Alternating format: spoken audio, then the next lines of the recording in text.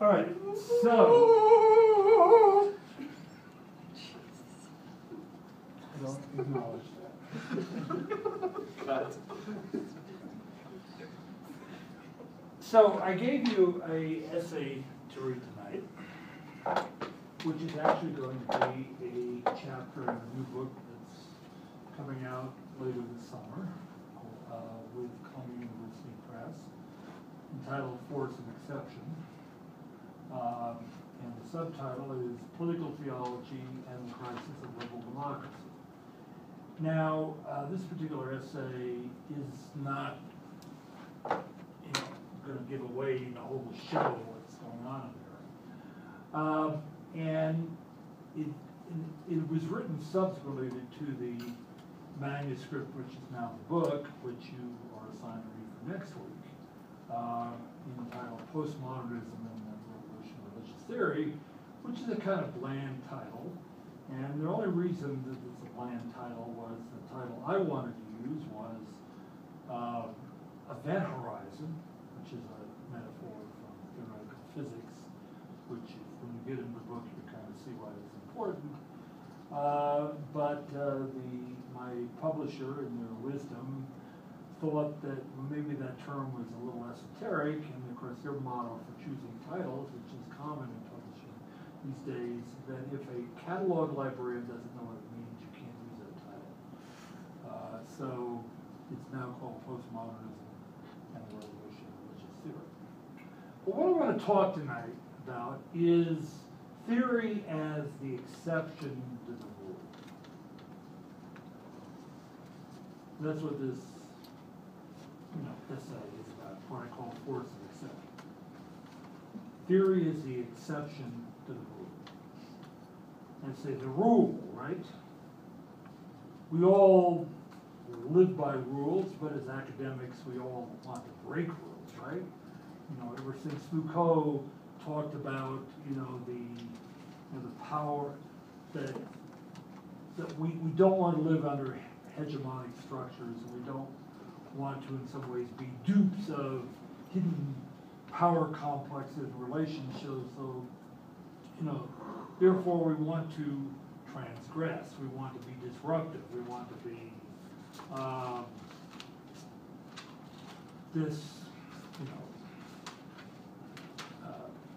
dissipative, perhaps, to use Derrida's terms.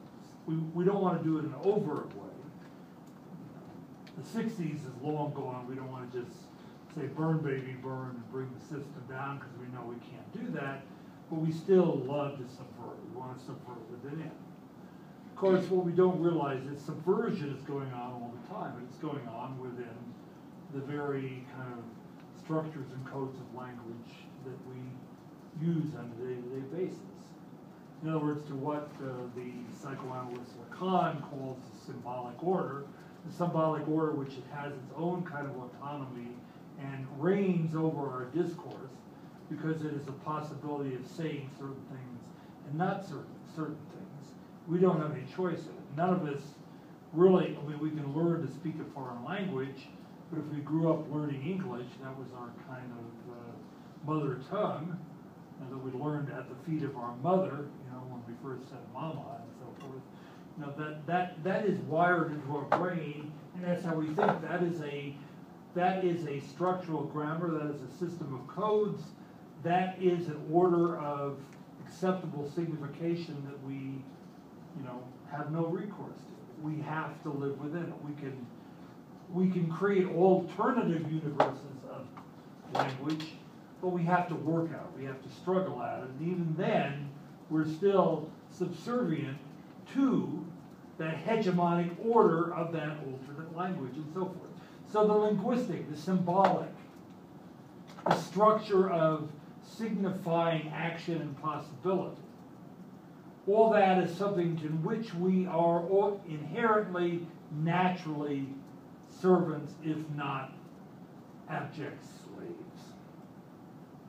This is one of the realizations, perhaps, of this whole revolution in theoretical perspectives we've already talked about a little bit when looking at Foucault, that we call structuralism and so forth. So in other words, that we can only say certain things, we can only know certain things, we can only understand certain things, okay?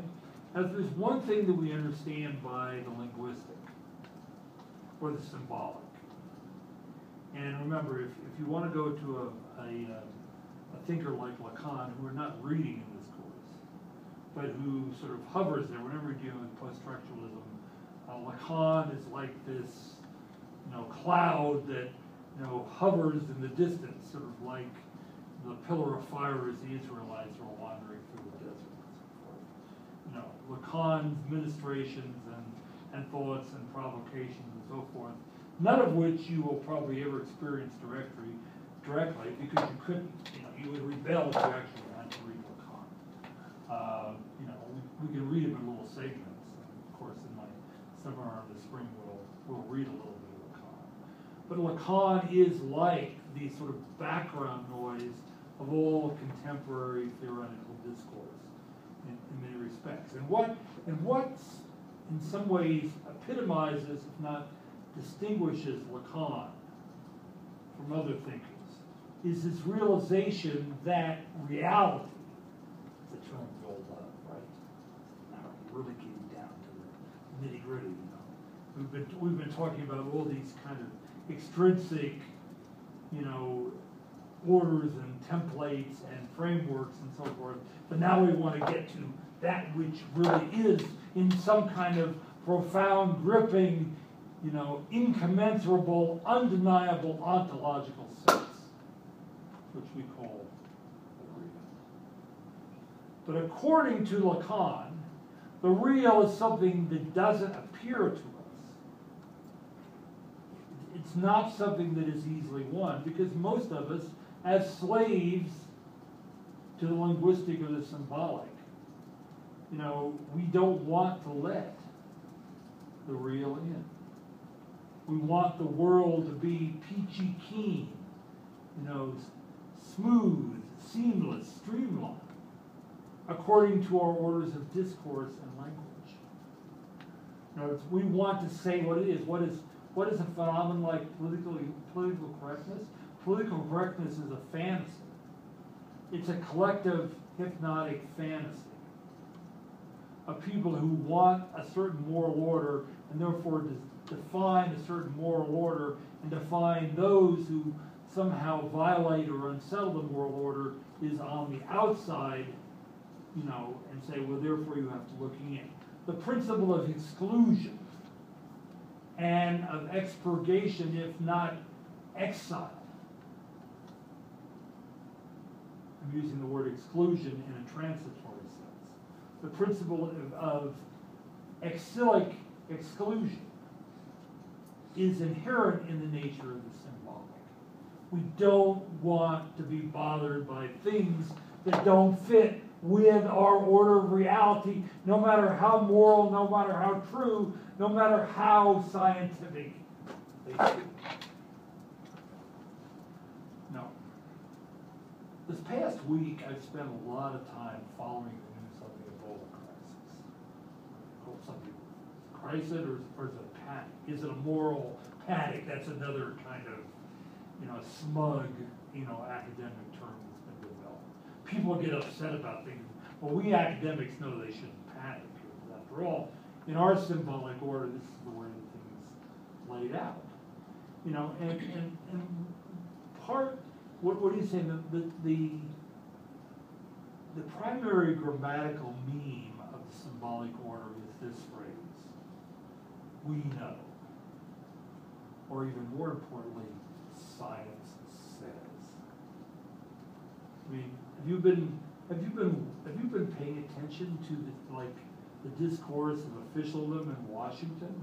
Not to say that they're wrong, they're not necessarily right either, because they said soothing and assuring things over and over that have proved to be sort of ambiguous or not quite so reassuring and so forth. But no, according to science, or science says, or we know because we are scientists, to go beyond this, the consensus of science, the consensus of those who, in a sense, are the high priesthood of the symbolic order. Just like the the temple priesthood, the Sanhedrin, that didn't like what this kind of radical long-haired Galilean was saying 2,000 years ago, talking about messiahship and the nature of Torah in ways that weren't necessarily authorized. We don't like people that somehow upset the symbolic order by, unnerving the system of authorization. Okay, so we're talking about rules here.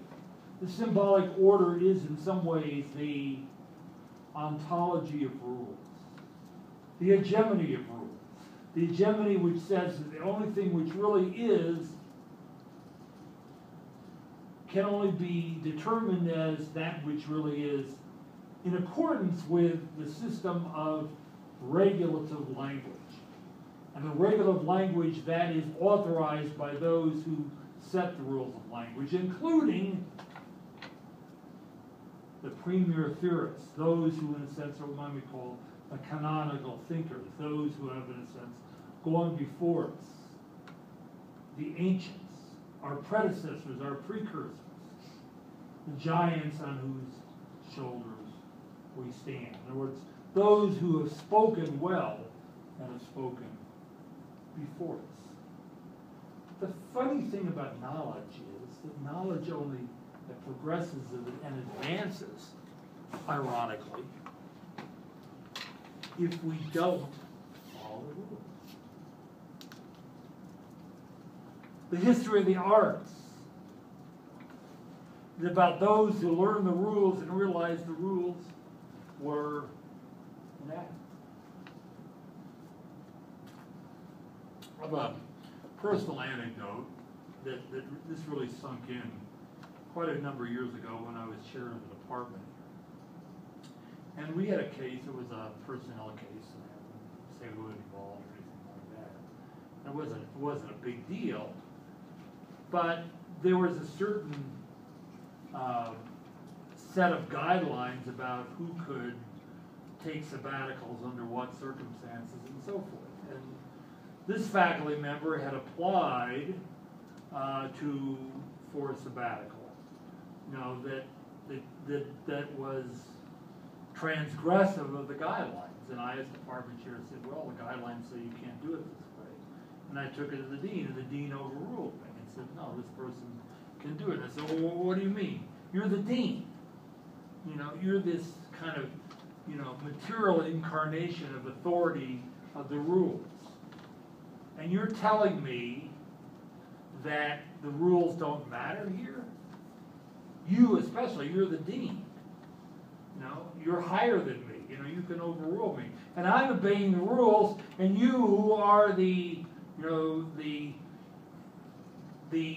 papal numinosity behind the rules are telling me the rules don't matter.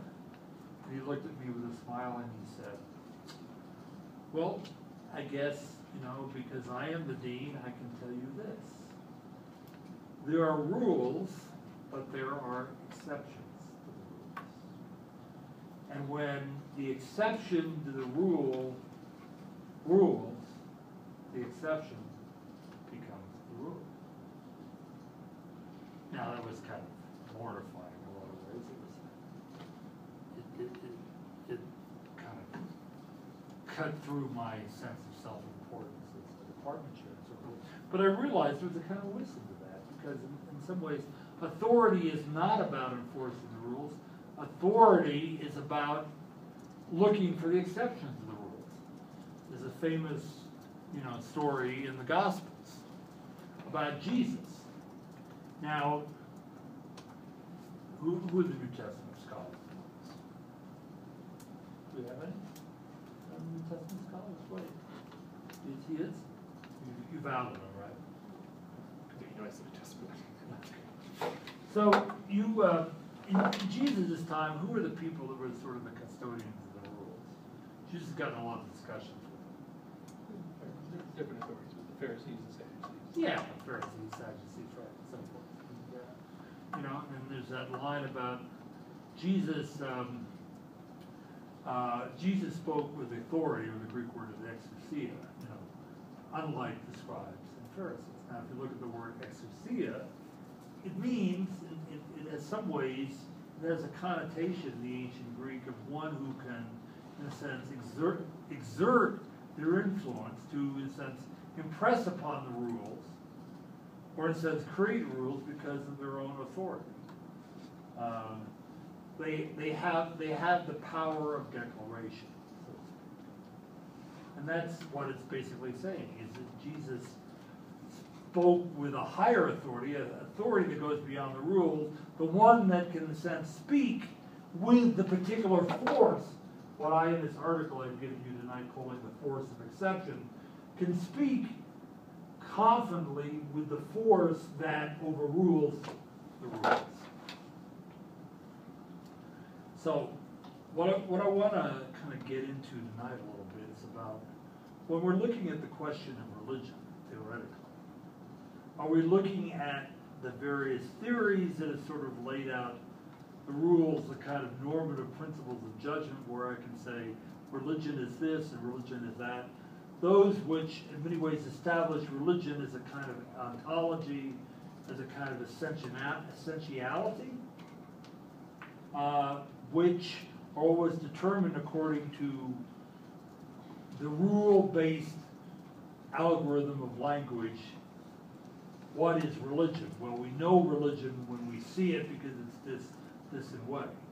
What if religion were not what follows the rule, but religion were what was the exception to the rule? What if not religion, but the religious was, or came down the question of that mysterious singular force, what somebody like Lacan and one of his profound philosophical interpreters like Slavoj Žižek, would understand as the real, as that which, in a sense, breaks the rules of the rule. The rule of the real is that which ultimately shatters the rule of the rules. So we're talking about this notion of exception. Okay? Everybody tell me what you think the word exception means.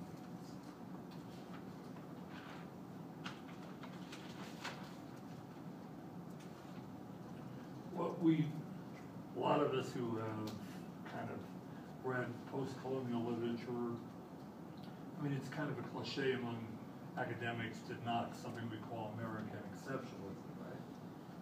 So what is exceptionalism as opposed to normativity or ordinariness? Being out of sync with the norm?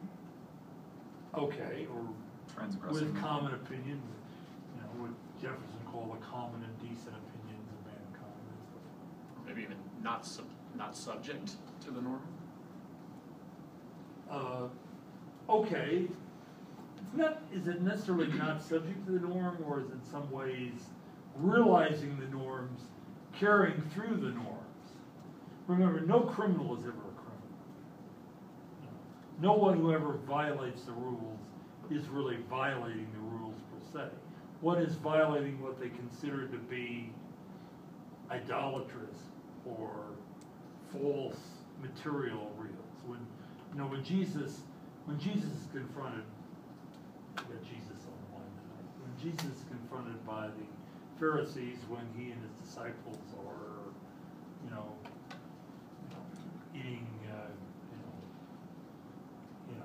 eating sheaves of wheat on the Sabbath, what does he say? Biblical scholar. You've read the Bible, right? Sabbath was not made for man. It was man for the Sabbath. Right.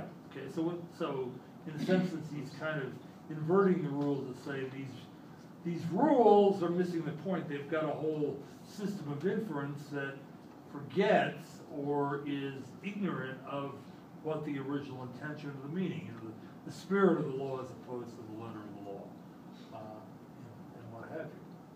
Now, what about if, in some ways, we were dealing not with the spirit, the law of religion, that is the theoretical grid, the systemic linguistical, conceptual way of reading religion that has been set down, over generations by the Sanhedrin that we call the Religious Studies Academy.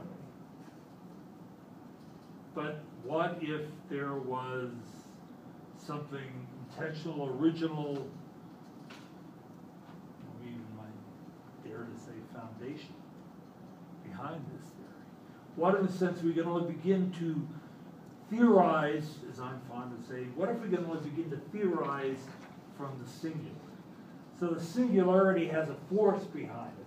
The singularity has a power behind it. It is the singular that determines the universal, as L.A. Badu argues very effectively in his book on St. Paul, and also in a lot more kind of complex,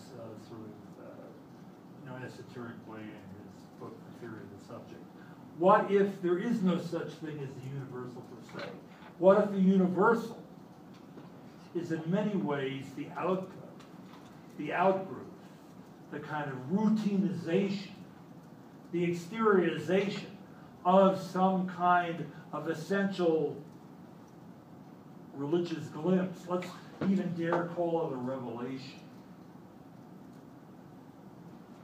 By which new norms are produced, new worlds are generated, new ideas, new philosophies come into being. They, to use Henri Bergson, they sediment and coagulate because of the hot, burning lava of this particular force, of this inspiration.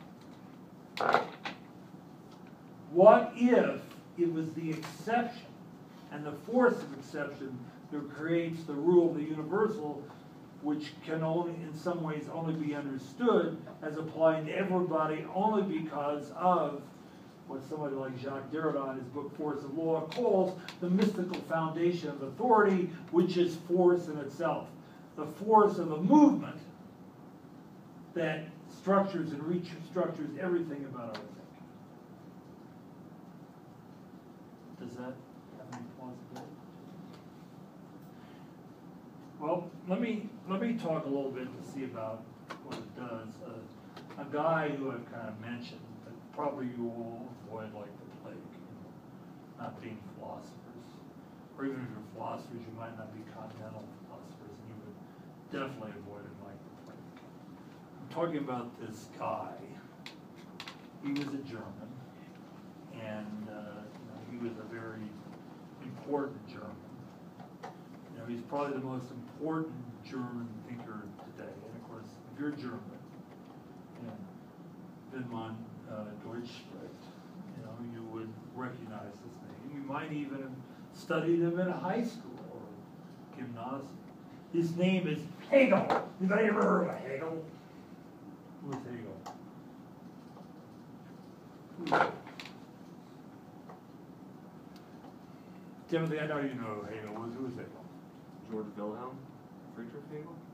Georg Wilhelm Friedrich.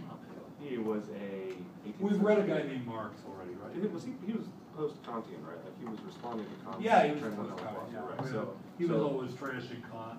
Yeah, so in in my 19 dissertation, I trashed Hegel on Kant. yeah. So in early 19th century German philosopher who invented the system. The system, right, okay. The system of knowledge. He also invented, now, come on, let's go back a few weeks here. Begins with a D, what's the word? Dialectic. And what is the dialectic, okay? Now, one of the things I talked about a little bit then, but I didn't really go into it, is that you don't have the dialectic except this concept with Hegel himself identifies, which he calls force or Gewalt.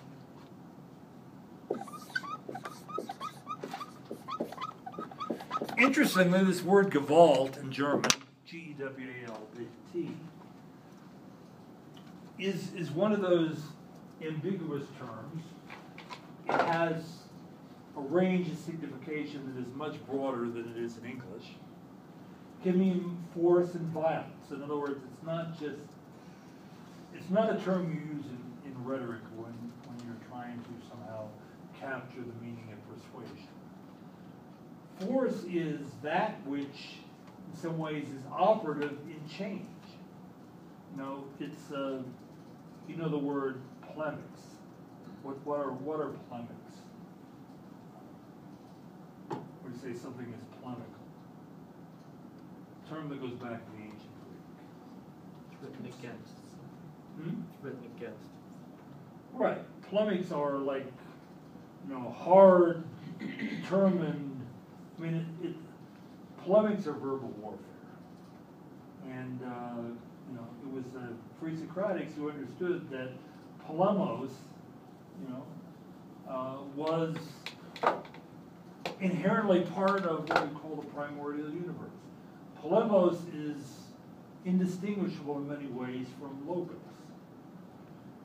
And Hegel was somehow able to see that logos only becomes logos when it captures the essence of this force that we call polemos, which was what makes it dialectical, because when we say one thing, we have to say the opposite. We have to give way. And then we have to give way again. Hegel called this the negation of the negation, by which we have to get to not a synthesis, but a kind of new ground, a new set of positions, where we can incorporate and allow for, in some ways, reconcile ourselves, if only provisionally, with what we've said before. So it is this stuttering dialectical nature of discourse that allows for philosophy. The polemos that is indigenous to the logos. So, it's in this realm of polemos that we begin to discover what logos means. Polemos is driven by what Hegel calls Gewalt. And you'll find all of this. This is probably the section of Hegel's most important book, Phenomenology of Spirit. It's the early section, the Phenomenology of Spirit.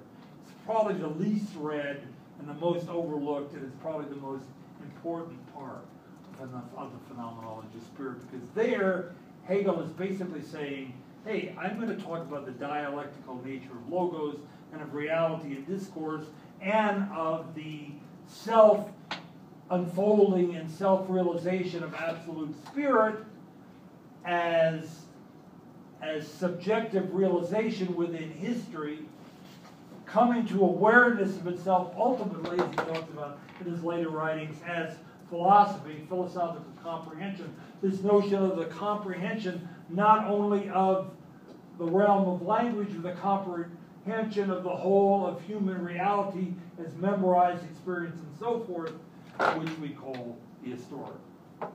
But that all in a sense belongs to this polemical logos that is inherently dialectical, which is driven by this kind of force behind things, this force of every act of signification that a philosopher later, like Derrida, will call the deconstructive moment of the word. In other words, words do not abide. Words do not endure. Hegel called this tearing with the negative. Words are always, in a sense, dissociating themselves from themselves. Every linguistic utterance is like Peter after the crucifixion. It is the act of denial. Comprehension, Hegelian synthesis, this kind of recognition or realization of what we call what Hegel calls the truth of the whole, let's call it philosophical understanding, is the result of an act of the betrayal of the logos itself. It is the cock crowing thrice. The cock crowing thrice, which is fear, anxiety, renunciation, rejection, confusion, doubt,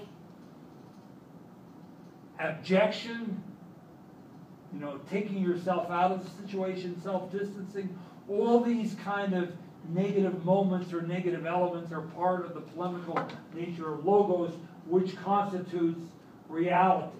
And it's in these negative moments, that what Lacan calls the real that manifests itself. The power of the negative, the Negativitatskraft, as Hegel calls it, is the key to knowledge. The symbolic, the discursive, the attempt to try to reconcile everything, to say, can't you just make it simpler to me? You know, forget all this philosophy, just give me a little formula. Just give me a little kind of soundbite that I can link onto so I can write it down and say, yes, I understand. Well, you don't understand. The minute you wanted to determine it that way, the minute you want to avoid any complexity or difficulty or any conceptual overkill, the minute you want to do that, you're denying the power of knowledge. You're denying the force of knowledge, and ultimately you're denying, like Peter, the force of truth, which in my new book with Columbia I call the force of God. So, we're talking about something called force here. And what force produces is something we call exception.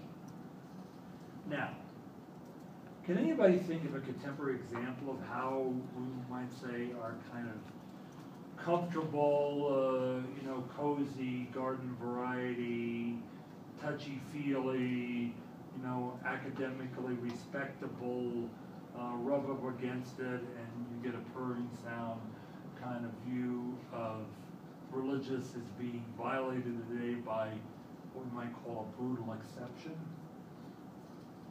If you know what I'm talking about, you don't watch the 6:30 news taking place in the Middle East. ISIS. ISIS, yeah. It's really funny because if you watch all these nincompoops out there in my field, they're all bustling around, just kind of saying, oh, this isn't really Islam, this isn't really Islam. Of course, when, you have an abortion clinic bomber, oh, that's really Christianity, Or it's like when anything gets violent, it's not really religion. Religion's peaceful, right? All religions are religions of peace, right? In your head, in what Lacan would call your imaginary register, and the imaginary register, by the way, in Lacan is very closely associated with the register of what he calls the transcendental reflexivity of self-certification. In other words, what we have a polite or not so impolite term we call narcissism. It's what I would call academics are, inherently narcissistic because they want the world to conform to their idealizations. Now, idealizations they can manage and control, and make sure that nobody, takes their jobs or tenures away, or state legislatures say, these people are teaching kind of dangerous concepts and so forth. No. Religion is the force of the real. The religious is the force of the real.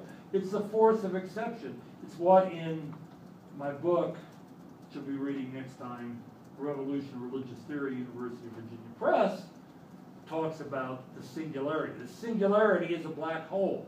What is a black hole? Anybody ever run up against a black hole lately? Anybody like to run up against a black hole? Anybody have like these girls from Colorado that went over to join ISIS? They got apprehended by the FBI in Frankfurt. Have you ever had this kind of, either strange, weird, sort of quasi-erotic fantasy, or maybe it's your totus tree or death drive? It's like, yeah, before I die, that's my bucket list. I want to go up to the limits of a black hole, right?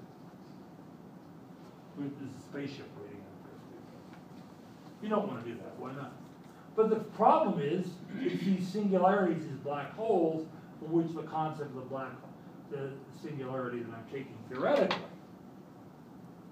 You know, the black hole is both the source of creativity and also the source of absolute annihilation and destruction. And doesn't that sound a lot like in certain religious traditions, particularly monotheism, even something like Islam? Doesn't that sound like God? You know, take the prophet Isaiah. You know, I create and destroy. Shiva, the dynamic deity with the waving arms is creating and destroying, brings the plague and also the birth of children. Brings worlds into being and brings about their dissolution. Isn't this Allah? Is in His mercy, sustains the world, but also, is capable of bringing about its absolute ratification. Because, as the novelist put it, such a God is defined by potestas absoluta, absolute power. The absolute power to bring something into being and to, in a sense, annihilate whatever signifying system we have, whatever theoretical or even theological symbolic order we have to try to make God cozy and manageable and usable for particular needs. Gods, even the pagan gods don't work that way. And I think this is, and we'll take a break here. I think this is one of the inherent limitations, we might say, of the academic study of religion, is that, in many ways, it wants to limit our constructions of religion in such a way where we can manipulate the symbolic orders. We all know that religious studies as a field evolved out of colonial administrative systems, with written reports, if not spying, kinds of testimonies on the part of missionaries and those who were privy to what the natives were really saying or what they were claiming. So I say, well, we make sure that there's not going to be any kind of unexpected, dark beating of drums in the night. There's not going to be any fire in the village that might signify an uprising and so forth. That's why we want to administrate religion. We can't administrate religion. And if we understand the theory of religion, which is what we're talking about in this class, as the management of religion, we don't realize that religion rules through the exception of the rule, and that's where we see it at its ontological best. All right, so that's my sermon for the night. No kind of Pentecostal theatrics. But lots of good scriptural references. Oh, yeah. Okay, so let's take a break and then we'll open the discussion.